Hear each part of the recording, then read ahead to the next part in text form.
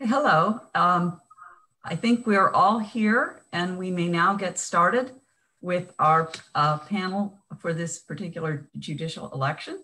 Welcome to this Judicial Candidates Forum, co-sponsored by the Cleveland Metropolitan Bar Association, judgeforyourself.com, and the League of Women Voters of Greater Cleveland. I'm Catherine LaCroix. I'm co-president of the League of Women Voters of Greater Cleveland, and I will be your moderator. The candidates for this forum are Richard Bell and Wanda Jones. Our candidates are seeking a 2-year term on the Court of Common Pleas General Division. This court has general jurisdiction to hear civil cases where the claim is more than $15,000. So that includes property, contract, personal injury, and other types of civil claims. The type of thing you think of when you say, I'm filing a lawsuit and I'm going to court. You end up in the Court of Common Pleas. Also, very importantly, this court has jurisdiction over felony criminal cases. In order to qualify to be a judge on this court, a person must be an attorney admitted to the practice of law in Ohio with at least 6 years of legal experience in this state. Our procedures today will be pretty simple. I'm going to start the questioning by randomly choosing a candidate to speak first. After that, we will rotate between the two candidates for who answers first. I'm going to be using a set list of questions. I regret that due to the short time period for this forum, there will be no additional questions from the audience. Each candidate will have 1 minute to answer a question unless it's a longer question, in which case I'll tell them they have 2 minutes. We will have no rebuttal. Our timekeeper will display a card with a 10-second warning and then a card that says stop. I believe that the way our Zoom technology is working, our candidates can see the timekeeper, but the audience cannot. So please be assured that timekeeping is occurring. I'm going to ask as many questions as we can to fit into the time for the forum. Just pausing for a moment. Do our candidates have any questions before we get started? No, thank you. Okay, good. First step, I randomly choose. That's strange looking due to the virtual background. Who goes first? And it is Mr. Bell. So, our first question for you, Mr. Bell. What work or other experience have you had that will particularly qualify you to perform the duties of a judge on this court? You have 1 minute. Okay. Well, good morning, everyone, and thank you for this opportunity. Really, truly appreciate the ability. We don't, as candidates, often get to speak to such a large audience, and we do appreciate it. I'll start from earlier on in my career. I was a law clerk for the Federal Public Defender's Office throughout law school and a private criminal defense attorney as well, Robert Dixon. And then after passing the bar, did a little bit of criminal defense work myself, joined the CCDLA, and then joined the prosecutor's office. But before doing so, I was a staff attorney for the judges, which trained me on how to write summary judgments and give opinions to help the court. From there, with the past 29 years of experience, I have not only litigated my own cases, but managed the tough cases. So over 100 jury trial experience and complex litigation, and also a councilman for the city of Solon, which broadened my perspectives. So that's my experience in the past. Okay, thank you. And now, Ms. Wanda Jones, what work or other experience have you had that will particularly qualify you to perform the duties of a judge on this court? 1 minute.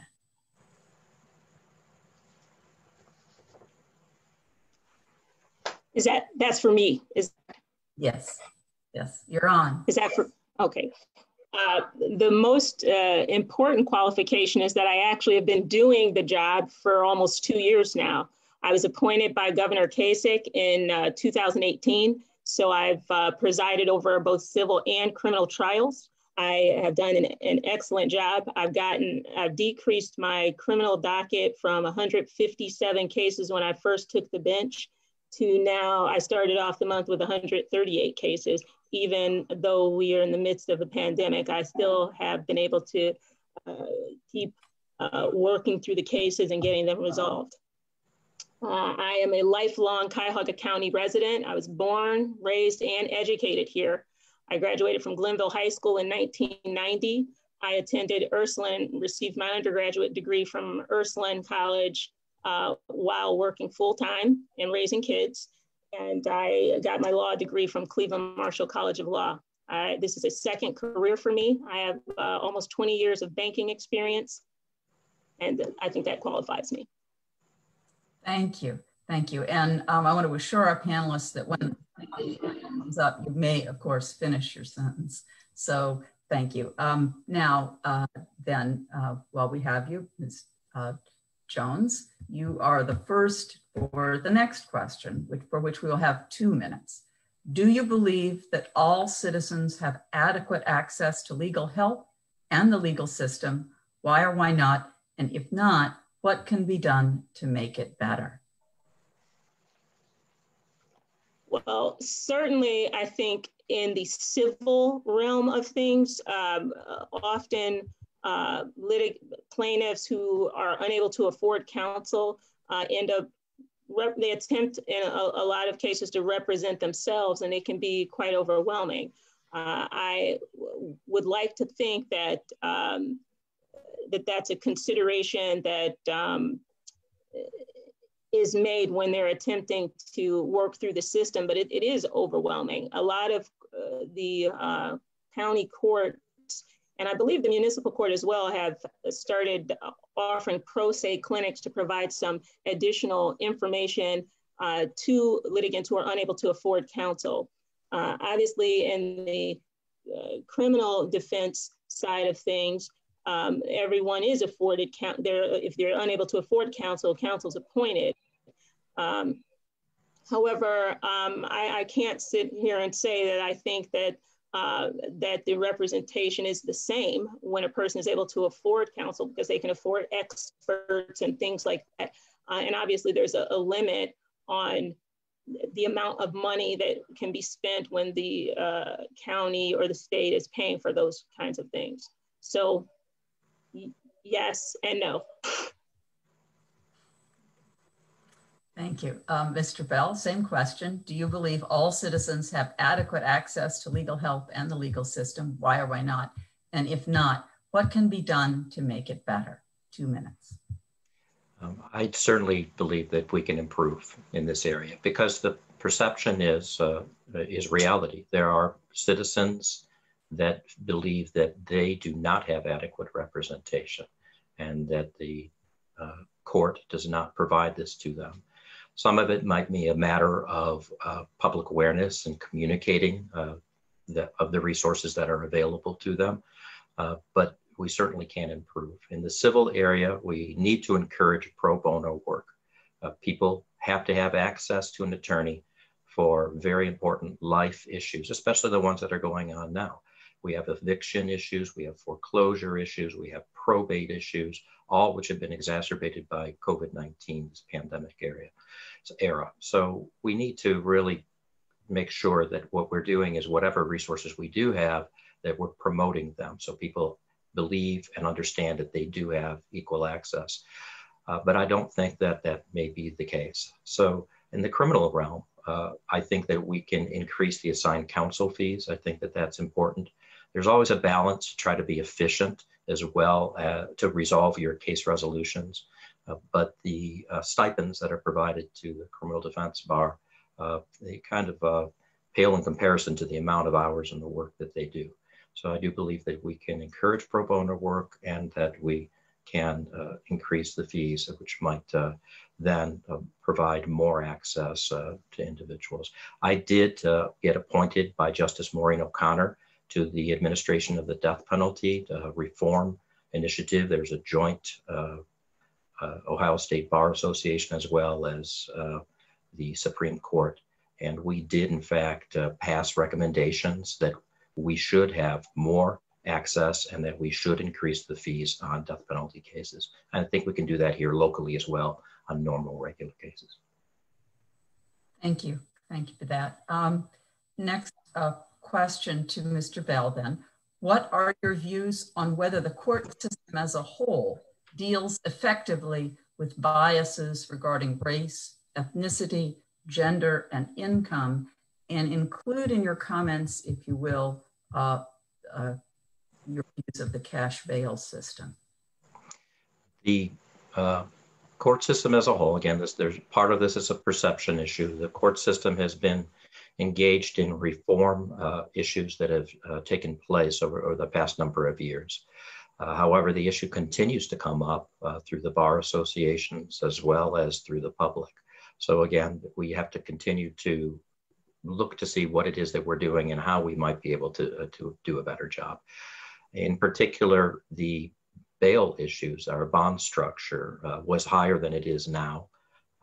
In 2013, I did ask the John and Laura Arnold Foundation for their risk assessment tool.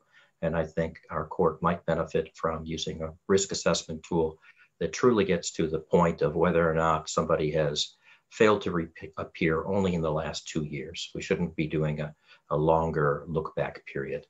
So I do believe that we can do a better job there. There are some racial injustices, and we need to make sure that we ourselves as judges train ourselves and go to trainings to make sure that any implicit biases do not affect the system. Thank you. Okay, Ms. Jones, the same questions. What are your views on whether the court system as a whole deals effectively with biases regarding race, ethnicity, gender, and income? And comment, if you please, on the cash bail system. 2 minutes. Well, as one of only 4 African-American judges on the bench out of 34 judges, and this is the first time there have ever been 4 African-American judges on the bench at the same time. When I look at the number of African-American, Hispanic, or other minority attorneys that work in the prosecutor's office, as well as in the public defender's office, so when you take the bench, the prosecutor, and the public defender's office, representation of diverse individuals is missing. It's sorely missing.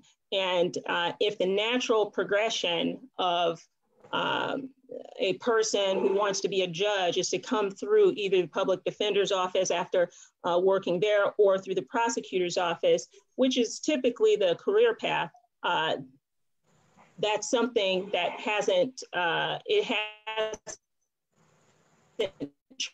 translated into diversity on the bench. Okay.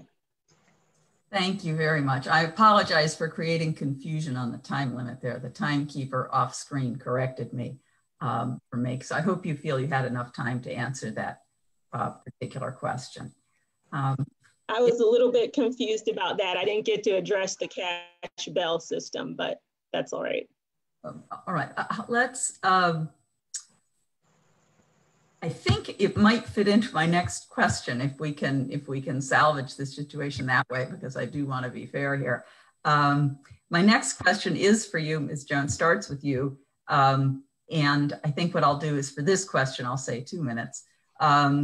What have been the most effective methods in recent years for improving court procedures for fairness and efficiency?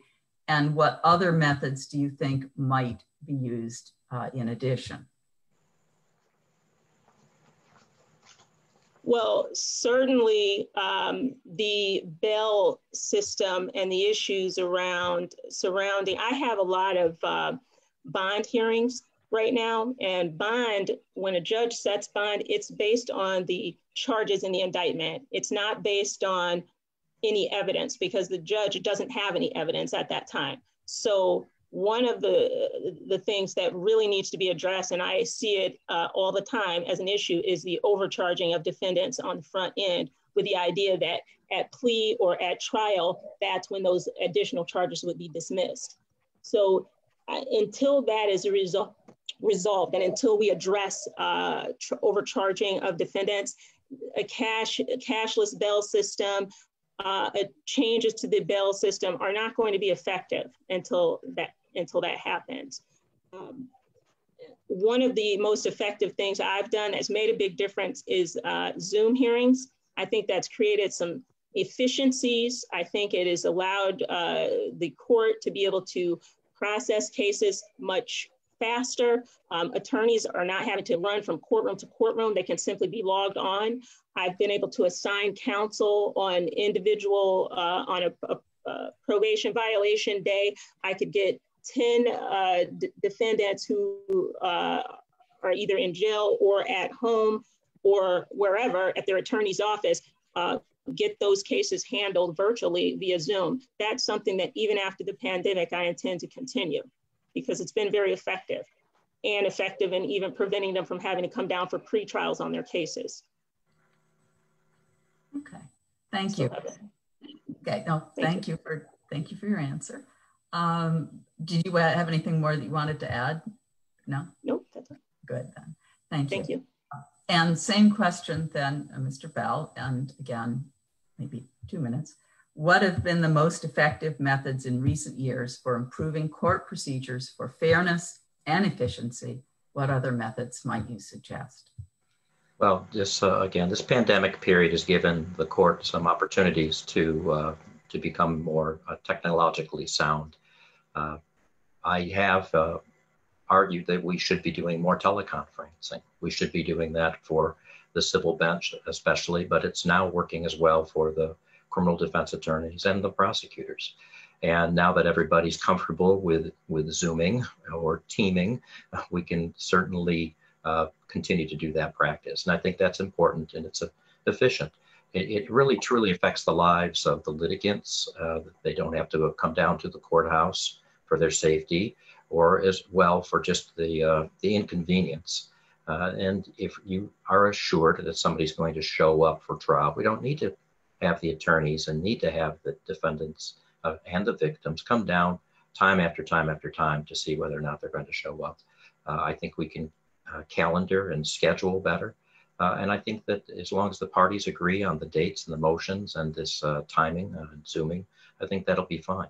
Open discovery is something that's very important, not just that it's open, but that we understand as judges when it's been provided. Because as soon as you know and set a schedule that the discovery has been provided and met, then you can actually start talking about the resolution on the cases. So I think that's another way that we can be more effective. That's an effective method to really watch that aspect of what you're doing. And then providing early counsel early on. Is important to be able to address the issue of bonds, be able to address the issue of discovery, and be able to address the issue of whether or not we can resolve cases. Thank you. Thank you for that answer. Now, moving on and staying with Mr. Bell, we elect judges just as we elect other public officials, but are judges different from other elected officials? How would you explain that to the public? That's a good question. They are. I've been a councilman in the city of Solon, and so that's you're in a different branch. You're in the legislative branch with the duties to advocate for your clients. As a prosecutor, you're in a separate branch as well, the executive branch, and your duties to advocate for the citizens of the state of Ohio. But as judges, your duty is to be independent. It's to be independent from any of those other pressures. And so your role is to make sure that people understand why you're ruling. I think that that's something that is important for the judiciary. We have to explain ourselves and be more transparent. And so the difference for the electorate is that you should be able to scrutinize a judge's and a candidate's experience, but also you should understand that once they take the bench, that they have a duty in order to be independent and fair and let the facts guide their decisions. Thank you. And Ms. Jones, the same question. We elect judges just as we elect other public officials. Are judges different from other elected officials? And how would you explain that to the public? We are absolutely different from other elected officials. When I go into the community and I attempt to, engage with the citizens in the community, I often I'm asked questions about my opinions or my beliefs on certain issues, and those issues may come before the court. So judges are not permitted to answer those types of questions. And I explain to people that the reason for that is because you never want to give any indication that you would rule in a certain way if that type of case were to come in front of you. So we're very limited in terms of what we can say about, you know, a lot of issues that are impacting people today. But one of the problems that has happened, as I see it, is that we have turned into this sort of almost like politicians, where we have to go out and campaign, and we have to try to get people to vote for us. And while we're doing that, well, my time's ended, but. Well, actually, the next question carries on with that. So staying with you, Ms. Jones, how can we assure the public that judges are independent of special interests? Discuss campaign contributions. 1 minute. Well, I think one important thing that people should look for is when you see judges out campaigning, if they are making platforms and saying that they are endorsed, you know, that they are supporters of things like supporters of unions or supporters or endorsing particular candidates, that should be a clue that that candidate doesn't understand what it actually means to be a judge. We have to be impartial, we have to be fair, and we have to give the perception to the community that we are. And you can't do that if you're making political statements. So it's something that you should look for, not everything that the judge is saying. You should be looking for what the judge is not saying and how they are responding to those types of questions. Thank you. Thank you for that. Mr. Bell, the same question. How can we assure the public that judges are independent of special interests? Please discuss campaign contributions. Okay. Campaign contributions are, it's a matter of fact that anybody that's running that has to put out mailers has to accept campaign contributions. And for the public to understand that judges have to fill out campaign fundraising notifications to the Board of Elections. They have to yearly disclose what their campaign finances are. And they have to quarterly, usually before the election and afterwards, explain who they've received those funding from. So in local races like the Common Pleas Court, you mostly receive money from family and friends, people that know you. And this could become an issue, perhaps on a statewide issue, if you're a statewide judge, if you're running. So we need to explain to the court, to the judges, I'm sorry, that nobody should be allowed to take an unfair advantage of the judge. And that's why it's so important that we have open disclosure of who is providing money to us. Thank you. Okay, staying then with Mr. Bell, how do you deal with, we're talking about a trial situation where there's a lot at stake. How do you deal with difficult people, including peers, lawyers, clients, litigants? And please discuss this in the context of being a judge. Yeah, I thank you for that. When you have 29 years experience and you are in the most difficult, complex cases in the county, whether you're trying the Case Western Reserve shooter or death penalty cases, or you're managing those cases, you come in front of the judges with some very great pressures, and your opponents are under great pressure as well as their clients and the litigants, even in civil cases, especially. This impacts their life. So I have had a lot of experience in dealing with charged situations. And as a judge, you have to be patient and you have to listen. You have to make sure that people understand that you know their position, so you can, if you can, defray some of those difficulties. It's better sometimes that cooler heads prevail, and judges and litigants, if they have trial experience, then they've been through the wars, if you will, and I have. Thank you. Now, Ms. Jones, then, how do you deal with difficult people, including peers, lawyers, litigants, and discuss this in the context of being a judge?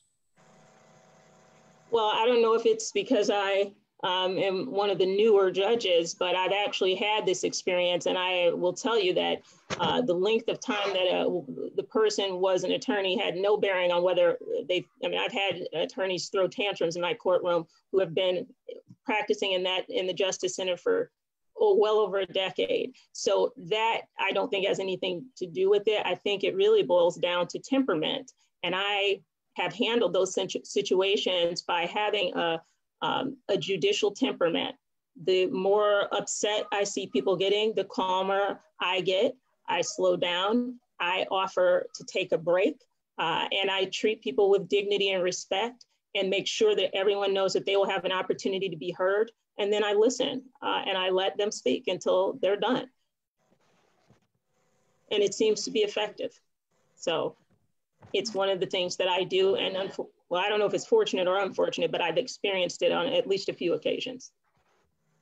Thank you for that. Thank you. And then staying with you, Ms. Jones, what qualities most impressed you in the judges before whom you appeared as a practicing attorney, and describe which of these qualities you are working to emulate? Well, I think the most important quality is the judicial temperament and the fairness, the idea that you can't tell which way that judge is going to rule and if they're ruling just from the law. And I remember the judges who, when asked how this judge is, the first thing out of my mouth is that that judge is a fair judge. And that's what people want to know first. They want to know if they're going to get fair treatment and if they're going to be given an equal opportunity to have their side of the controversy or issue heard. So that is something that I set out when I first took the bench, to have a judicial, just a judicial philosophy of fairness, procedural justice, and treating people with respect in my courtroom. And I think I've accomplished that. Thank you. Mr. Bell, what qualities most impressed you in the judges before whom you've appeared, and describe which of these qualities you work to emulate? Patience is a very important quality. Hardworking, being respectful, and giving people dignity. You have to have a knowledge of the law, and you have to have a willingness to read case law and briefs, and a willingness to just simply listen. I practiced in front of 70 different judges, and you get to learn their idiosyncrasies. You get to learn what's effective or not. But the ones that I admire the most are the ones that give you the time and are willing to listen, and don't think that they're the smartest person in the room. They have to have a good temperament, and they have to be willing to listen. And let the facts guide your decisions, and those are the type of judges that I wish to emulate. Okay, thank both of you. I see that our time for this forum has concluded.